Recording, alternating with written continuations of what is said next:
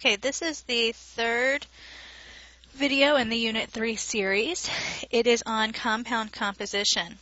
And here we're going to look primarily at two things. The first is percent composition, and then we're going to turn to experimental data and look at empirical formulas. So we're going to start with percent composition, and then we're going to go back to the mass spec to look at experimental data and use that to find an empirical formula. Having the empirical formula allows us to calculate molecular formula. So percent composition is just a relatively simple equation. There's not a whole bunch of variables here. You take the grams of the element in the compound, and this should be the total grams of the element in the compound over the total grams of the compound times 100. So for example, if we're looking for the percent composition of hydrogen and water, we know, for example, water is H2O. And if we wanted to look at the percent composition, we need to really figure out how much hydrogen or how much of water's mass comes from hydrogen. So here we have hydrogen and oxygen. There's two hydrogens, one oxygen. Molar mass of hydrogen is 1.01. Molar mass of oxygen is 16, giving us a total mass of hydrogen of 2.02 and a total mass of oxygen of 16 grams per mole. This gives us a total mass of the compound as 18.02 grams per mole. Now, taking the time to set up this table, I now have this whole column for total that I can use. Interesting.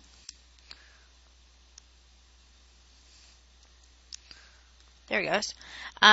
For this calculation. Percent composition, we're going to look at the grams of hydrogen over the grams for water times 100. Well, we don't want to use the atomic mass of hydrogen. We want to use the total mass of hydrogen in water. And so we're going to use this 2.02 grams over the total mass, which is down here, the 18.02, times 100. So in our calculator, you have 2.02 times 100 divided by 18.02, or basically 11.21%. And this is percent hydrogen because we started with hydrogen on top. If we wanted to find the percent oxygen, we could do that as well. We're going to take the grams of oxygen over the grams of water times 100, which is going to give us 16 from here over the 18.02 times 100, which should give us 88.79.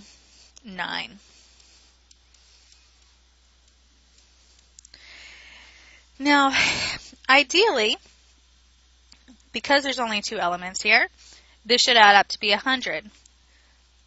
0 carry the 1, 0 carry the 1, and it does, all right? So because we have 100% of our compound accounted for here, that's just another way to check.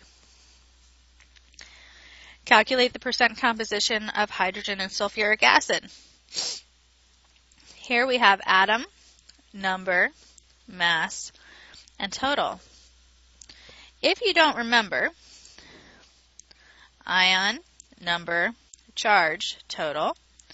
Hydrogen has got a +1 charge because it's in group 1. Sulfate, you should have memorized, has got a -2 charge. To balance this, we need two hydrogens, one sulfate, to give us a +2, a -2, or a 0 overall charge. This gives us H2SO4.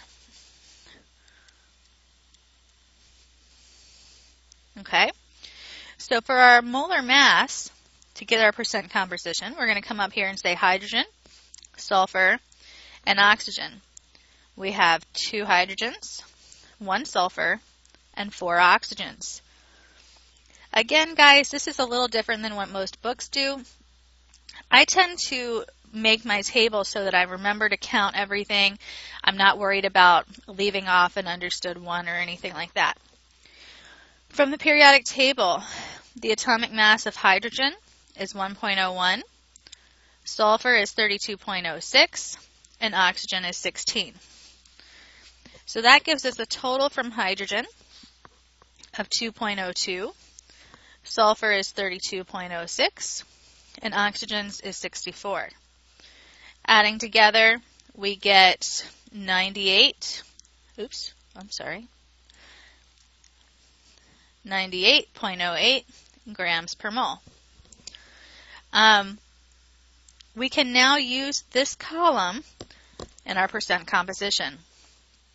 To find percent of hydrogen, we're going to take the grams of hydrogen over the grams of the compound, which is the grams of hydrogen plus the grams of sulfur plus the grams of oxygen, times 100. That gives us 2.02 grams of hydrogen over 98.08 grams for the H2SO4 times 100. And you should get something like 2.06% hydrogen.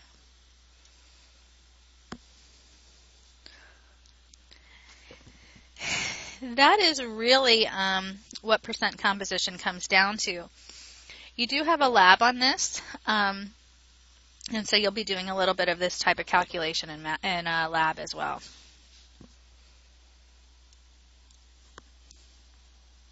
There it goes. Nope. There. Now, it's relatively easy to do a percent composition problem using a chemical formula. The thing is, it doesn't always come out to be that pretty when we're talking about a sample of an unknown. You can't just use molar mass there. You have to rely on experimental data. And so we kind of go back to that idea of mass spec, where you take a sample, you put it in a furnace, you vaporize it, and you evaluate how much of each element is present. Because you're burning it in the presence of oxygen, most of the time the carbon comes off as CO2, hydrogen comes off as water, and so on. They come off oxygenated or oxidized. Now, I'm not going to ask you questions really on this part of it, but I want you to understand that this experimental data does come from somewhere. And so a lot of times what we'll do is we'll take an unknown and we'll plug it into this mass spec with the idea of trying to figure out what is the overall composition. It does provide us a little bit of information about the compound itself, and then we can use NMR or IR to really gain even more information about what the molecule truly is. And so if you had an unknown fertilizer or an unknown compound that was making people sick, you could do these analyses to really understand what could be there. Now, because the mass spec is going to give us a ratio, it is going to be not really the molecular formula it spits out. And so we have two types of formulas we need to look at. The molecular formula is really the one that we care most about. It tells us the actual number and what atoms are bonded together. But a lot of times from the mass spec, what we're going to get instead is the empirical formula, which is the simplest ratio of those elements. So for example, if we were to look at glucose, glucose has the formula C6H12O6. It has 6 carbons, 12 hydrogens, and 6 oxygens. This is what is actually bonded. But what we would get as a ratio coming out of experimental data would be the lowest common denominator. 6, 12, and 6 are all divisible by 6. So if we were to divide each one of these by 6, you would get a 1, a 2, and a 1. And so the empirical formula would be CH2O. Now, what it really means is that the empirical formula, this CH2O, is really just a multiple of the molecular formula. So while we're going to be able to calculate the empirical formula, we're going to then turn that into finding this multiple to find the molecular, okay? So we would report the empirical as the simplest ratio. We're going to report the molecular as what it actually is. For empirical formula problems, I use 8 steps. Now, because you're going to be given a percentage, the first thing you need to do is assume that those percents refer to a 100 gram sample, in which case whatever percent you have is equal to grams. The second thing you're going to do, because we don't want to do anything in grams, is you're going to convert to moles using the molar mass of each element. You're then going to have to look at the number of moles. Usually this is going to be something like 0.69 or 1.42. We don't write it as C0.69 or H 1.42. Instead, we want whole number ratios. So this third step is you're just going to take the smallest number of moles from your calculations and divide everything by that. Hopefully that will give you a whole number. If not, you will have this number 4. Sometimes you have to do number 4, sometimes you don't. If you do not have whole numbers yet, you're going to multiply to get by a denominator to get a whole number. Then you're going to use that whole number set of moles to write the empirical formula. Those are going to be your subscripts. And then if you have to find the molecular formula, you're going to calculate the molar mass of that empirical formula, divide the molecular formula's molar mass by the empirical formula's molar mass. That's going to give you the ratio. And then you're going to use that ratio to multiply all the subscripts in the empirical formula to find the molecular formula's subscripts. So let's do some of these. A sample of an unknown compound. Let's go ahead and make this smaller so I have enough room, because I'm not going to have enough room. Let's just discard that. Let's make this 12. That's still big enough to see. A sample of an unknown compound is analyzed by a mass spec. It's found to contain 64.8% carbon, 13.62% hydrogen, and 21.58% oxygen. The molar mass of the compound is 74.14 grams per mole. Find the empirical and molecular formulas. So here we have percents. So I'm just going to write down what it has so far, okay? So I have 64.80% carbon, 13.62% hydrogen, and 21.58% oxygen. Now, number 1 says we can't really do anything with percent. So the first thing we're going to do is convert percent to grams. The way we do that is by assuming we have a 100 gram sample. And I'm going to do this one in red. So this gives us 64.80 grams of carbon, 13.62 grams of hydrogen, and 21.58 grams of oxygen. Now the next thing it says to do is we can't use grams for anything either. we want to use moles. And so we're going to convert to moles using our molar mass. So from the periodic table, we know that we have 12.01 grams of carbon every time we have 1 mole. For hydrogen, we have 1.01 grams every time we have 1 mole of hydrogen. And we have 16.00 grams every time we have 1 mole of oxygen. Now, that's going to give us 64.8 divided by 12.01 gives us 5.396 moles of carbon. I try not to round too much, guys. You don't want to round here until the very last step. 13.62 divided by 1.01 is going to give us 13.485 moles of hydrogen. Oops, oh my. And 21.58 divided by 16.00 gives us 1.349 moles of oxygen. So that's number 2. I forgot to write my number 2 there. Now, number 3 said that we really need to have whole numbers here. So we're going to divide all of these by the lowest.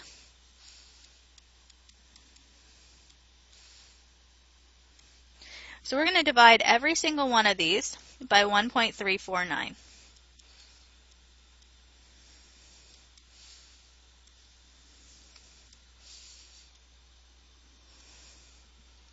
Goodness gracious.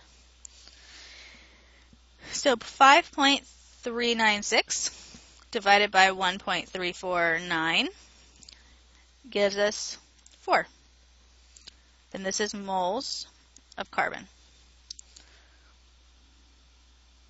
Or really it's just moles divided by moles gives us 4 carbons. 13.485 divided by 1.349. Okay, so here's where you can start to round. I only say you can round to the 100ths place. Don't round anything else. And so I get 9.996. That 6 makes the other one go up. So we're going to just call this 10 hydrogens. And this gives us 1 oxygen. Now, because we have whole numbers, we don't have to go through this 4th step. We don't have to worry about a denominator here.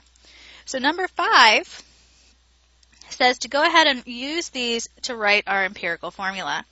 So we have C4H10O as our empirical formula. Now the molecular formula has this molar mass. To compare it, we need to calculate the empirical formula's molar mass, and then we can compare those two. So I'm going to make a table. Just make sure I know what number. That's number 6. So this is 3. This is number 5. Let's do number 6 in green. Because I'm running out of room,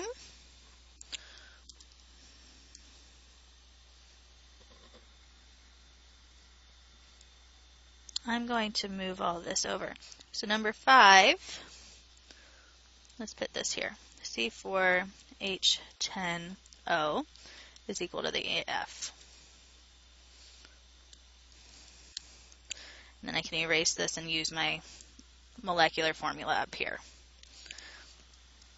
Okay, so number 6 says to find the molar mass. So atom, number, mass, and total. We have carbon, hydrogen, and oxygen, 4, 10, and 1. This is 12.01, 1.01, and 16.00. It gives us 48.04, 10.10, and 16. So if we add in our calculator 48.04 plus 10.1 plus 16, you get 74.14. And this is the molar mass of the empirical formula.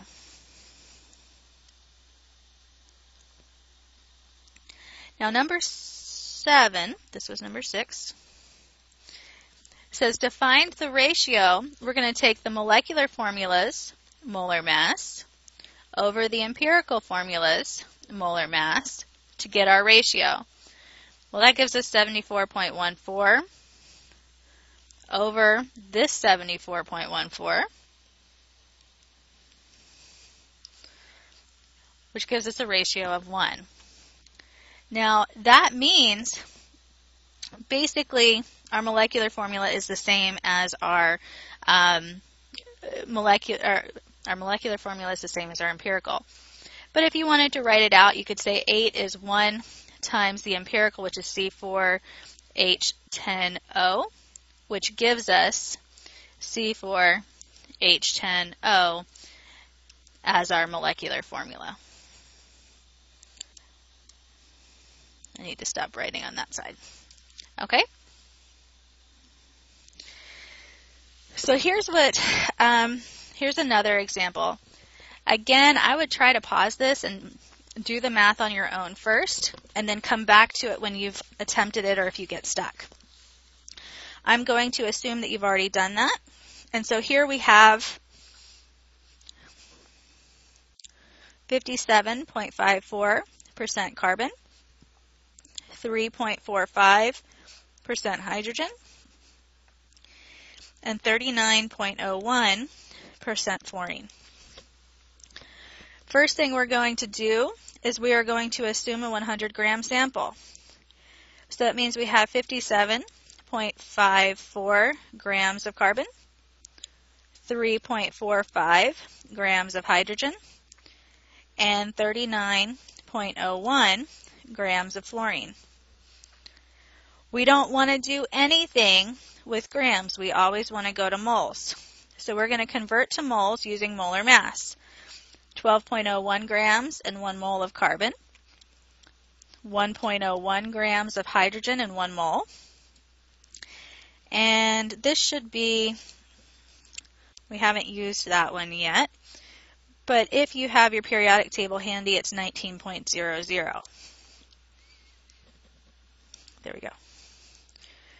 So, and it changes my color. 1 mole of fluorine gives us 19.00 grams.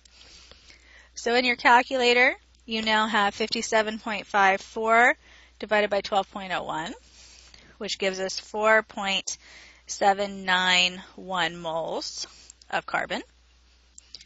3.45 divided by 1.01 gives us 3.416 moles of hydrogen. And 39.01 divided by 19 gives us 2.05 moles of fluorine.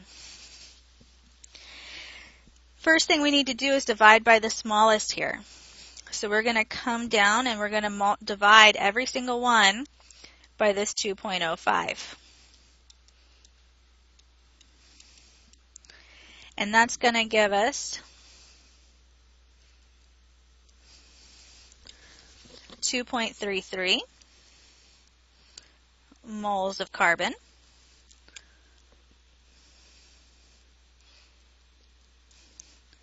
1.66 moles of hydrogen, and 1 fluorine.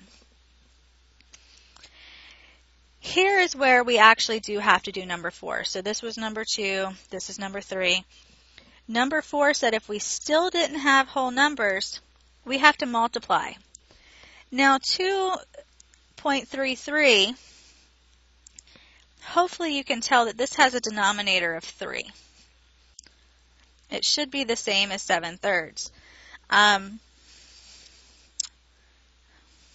Your calculator will convert between fractions and decimals for you. I can tell you on the test, your number for this section will either be a whole number, it will end in something 0.5, indicating a fraction of something over 2. It will end in something 0.33, indicating a fraction of something over 3. If you wanted to, I guess you could also leave this as 2 1/3. Maybe that would be more helpful. I tend to stick away from doing anything too complicated.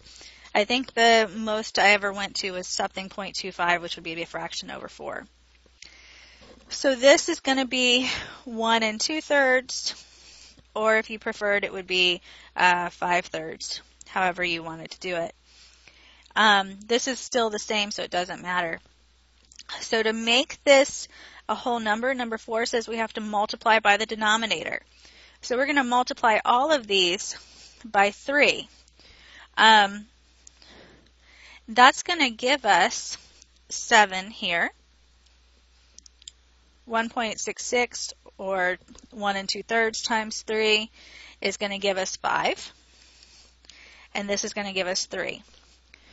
So now we can use this to write our empirical formula.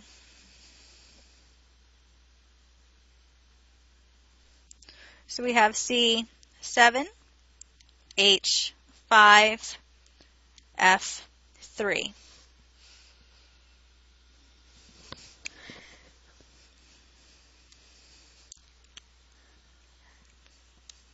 I don't have the molecular formula's molar mass here, but I imagine it's probably going to be the same. So I'll just skip this step here and move to the next slide. Here, I do have the molar mass, and so we can do both the molecular and the empirical formulas here. Again, go ahead and pause this and try it on your own first, guys. That's the best way to really make sure you have an understanding here. For this compound, we have 40.00% carbon, 6.68, I'm sorry, I'm already skipping a step, aren't I? Percent carbon, percent hydrogen, and 53.33% oxygen. Converting to converting to grams, we're going to assume a 100 gram sample. So we have 40.00 grams of carbon, 6.68 grams of hydrogen, and 53.33 grams of oxygen. And that's number 1. Second thing we do is we need to convert to moles. So we're going to divide this by 12.01 to get 1 mole of carbon. We're going to divide this by 1.01 to get 1 mole of hydrogen.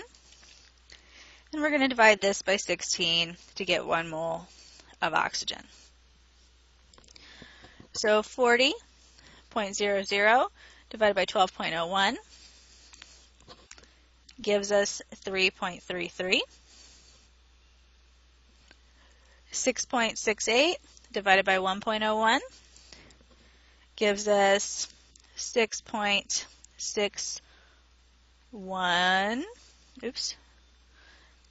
moles of hydrogen. And 53.33 divided by 16.00 gives us 3.33 moles of oxygen. And that's number 2. Number 3 says to go ahead and divide by the smallest. So we're going to divide all of these by 3.33. It gives us 1 carbon, 2 hydrogens, 1 oxygen. So here we don't have to worry about step number 4. So we're going to skip that, go straight to number 5, which says the empirical formula is CH2O. Now don't get excited, guys, because there's so many formulas that have this empirical formula. So we really need to do the math to make sure we know what's going on. So number 6 says if we're looking for the molecular formula, oh, this is our EF, we need to find the molar mass of our empirical. Let's go over here and do it. So we have carbon, hydrogen, oxygen, number, mass, total. Here we have 1 carbon, 2 hydrogens, 1 oxygen. You have a molar mass of 12.01 for carbon, 1.01 for hydrogen, and 16 for oxygen. It gives us 12.01, 2.02, and 16, or a total of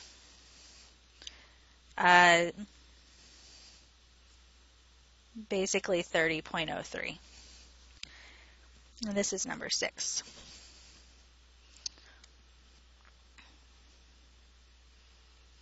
Now number 7 says in order to find the molecular formula, we need to divide the molecular formula's